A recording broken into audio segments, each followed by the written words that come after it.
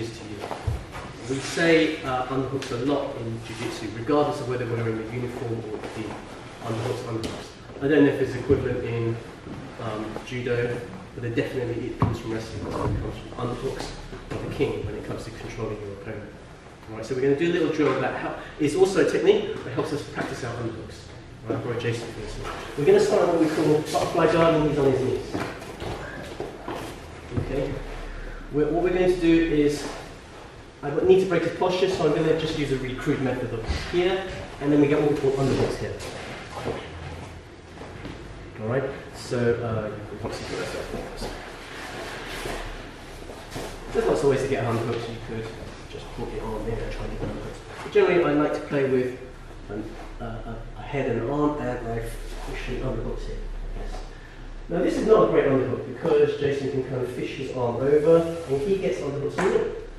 In which case, by the time and if you keep that really tight around my lats, I can't now get the underhook, so you see there's no space. Whereas if he had it how he originally did over my shoulder, I can now start to push for this, and then now he hasn't got, because you can see there's no lap, it's very hard.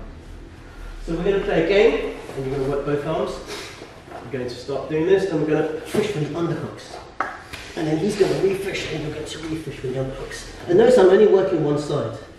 When you do butterfly guard, it's recommended that you sit off to one side. It's actually half butterfly, it's called. So you have this annoying knee that's in the way against him. And also these will come into later effect as all this. But you need this first of all. And he's going to fight to get that until you get to a point where he can't get this anymore. Alright, so try that game and then we'll build it up into a sweep. Yes? 1, 2, 3, let's go. We'll look at the two options. Underhooks play a part in both of these things. So let's look at from my end. By the way, I forgot to say, when you're in half butterfly, the leading knee is also the leading arm. So really, this is the one I'm trying to get under here. Once I feel I've got good grasp of his back, this becomes a problem for me. Because from here, I can push my face away and take out my arm, and then he fishes for an underhook, you see? This is how it works. All right? So there's two purposes for getting this out of the equation. The second problem is that when I do try and swap him, he puts his arm up there and it becomes a problem. So the simple thing is now we're talking to the world of overhooks and going over. You could do underhooks.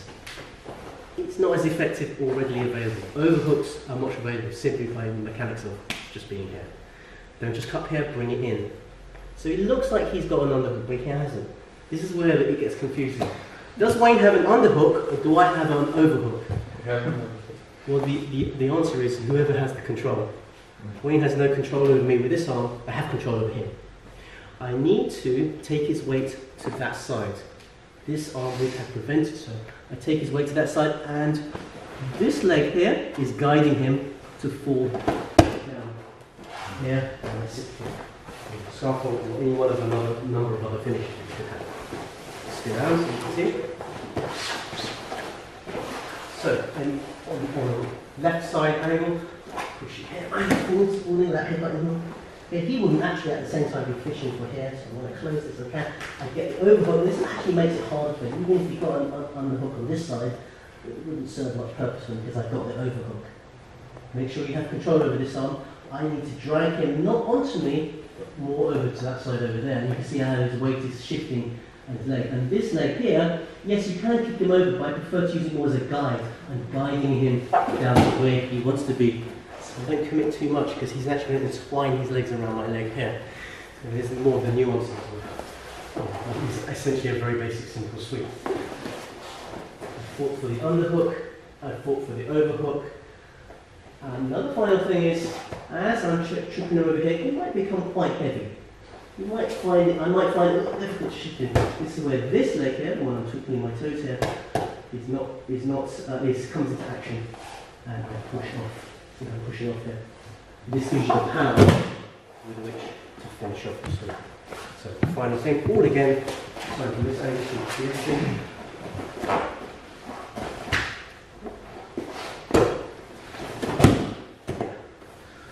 And then we're in a superior position. Yes? Called a half butterfly sweep. Now let's look at the same technique, but you're unsuccessful with the underhook or adjacent.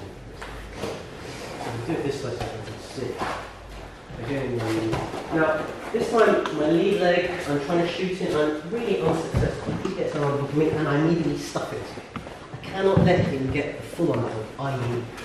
when I cannot get even the overhook. I'm using the word over and under a lot, as well as the word hook. I hope I can explain myself. See the difference there? Look. Jason is about to get the underhook on me, I stuff it early, so that I can get at least my hand into here. Right, so he still grabs my lats and I'm still. If I'm unsuccessful with this, he reaches in further and he's got a really nice underhook on me, and I have a pathetic overhook. So this really is a good illustration of the difference between who has underhook and who has overhook. So I'm trying to get, he gets in and I stuff it really early. Now his arm is trapped. Try to get the arm out. As long as I got the elbow, it's hard for him to get it out. He'll get it out there eventually, right? But eventually you've got an overhook. Don't you do chicken wing arms? Good discipline is always your elbows in. I do the same thing again. I'm fighting for the overhook on the other side. So essentially I have two overhooks. I'm trying to direct it towards that side. Here, using this foot to power. Take him over. Here, and the bonus is I can even feed for different kinds of finishes because of the way I'm holding his arm. That's for my advanced one. For now, let's do this side. By the way, have you noticed? I can only lead from one leg. If I try and do it from the other side, I can do it, but it's just a nanosecond slower and I can never get the proper. I'm slightly better on the left hand side. I'm going for this. He actually gets the underhook. I stop it immediately. I immediately grab here. Tangle up, not a problem.